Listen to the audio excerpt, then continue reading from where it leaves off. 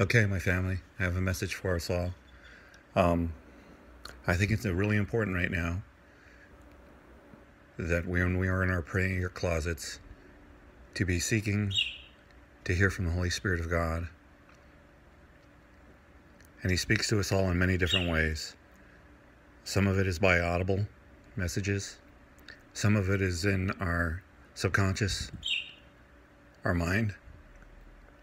Sometimes it's by a song that comes on the radio, or a license plate you may see, or a sign.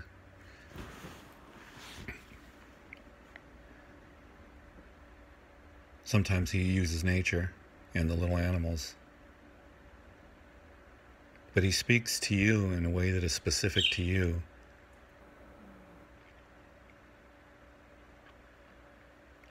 And it's really important right now that we begin to listen more closely to His voice, because the time is coming when we will need to pay attention and heed that voice and that call. With me, it was on earlier this month during the Route 91 concert, and the whole month before that, He had been testing me to see if I was going to listen to His voice and pay attention to it. And then the night of the Route 91 concert at 8:30, when I dropped off people at the Luxor, then I felt it in a bad feeling, and I felt in my stomach. My stomach was feeling upset, and I think that was the Holy Spirit was telling me that it was time to get out of there, to go home. And immediately when I when I felt that, I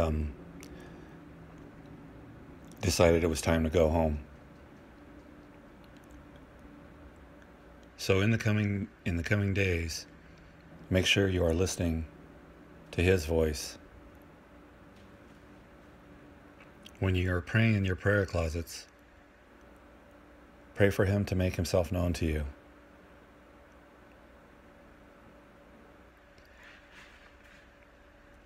And every morning when you wake up, pray the armor of God upon yourself. And now I pray on Psalms 91 as well, ever since the Route 91 concert.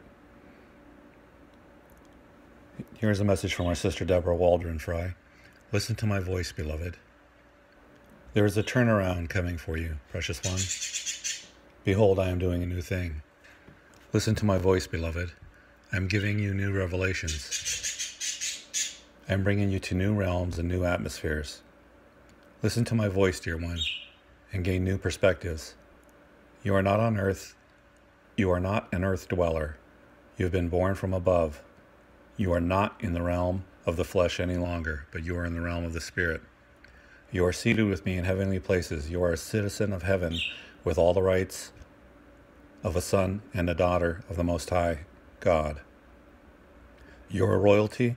You have been sealed with my Spirit.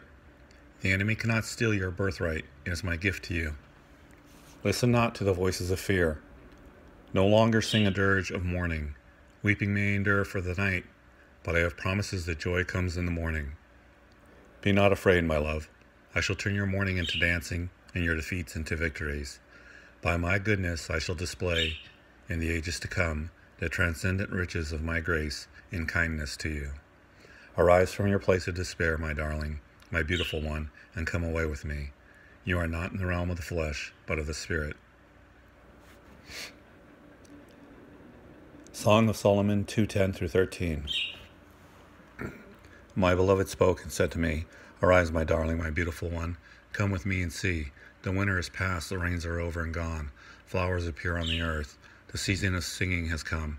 The cooing of doves is heard in our land. The fig tree forms its earthly fruit. The blossoming vines spread their fragrance. Arise, come, my darling, my beautiful one. Come with me. Ephesians 2:4-9. But God, being rich in mercy, because of His great love with which He loved us, even when we were dead in our transgression, made us alive together with Christ.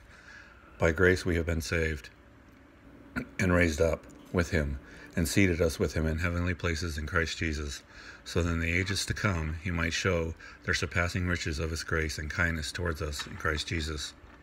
For by grace you have been saved through faith, and that not of yourselves. It is a gift of God, not as a result of works, so that no one may boast. Romans 8:9. You, however, are not in the realm of the flesh, but are in the realm of the Spirit.